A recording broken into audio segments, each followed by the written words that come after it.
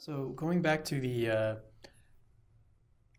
I'm thinking about the relationship between philosophy and theology. How can or what can theology learn from analytic philosophy of religion?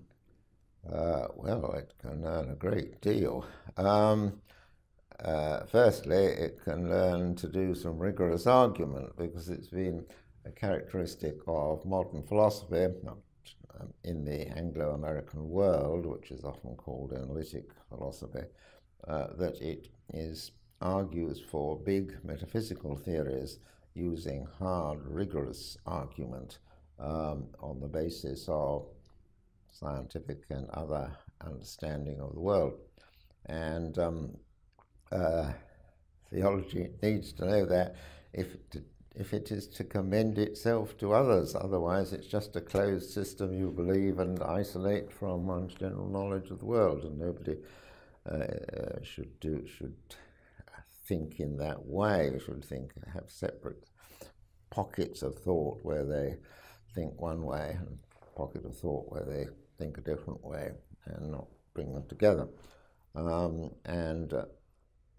say, if you're to commend it to the modern world, there's no avoiding science. There's no avoiding, your question was concerned with philosophy of religion. Well, philosophy of religion has tried to do just that, tried to show what are the grounds, whether we need grounds for religious belief, and that these are the crucial questions which theology has to face up to in commending its views. Is there anything that philosophy of religion can learn from theology on the level? Well, yes, indeed, and some philosophers write about religion without knowing much about theology.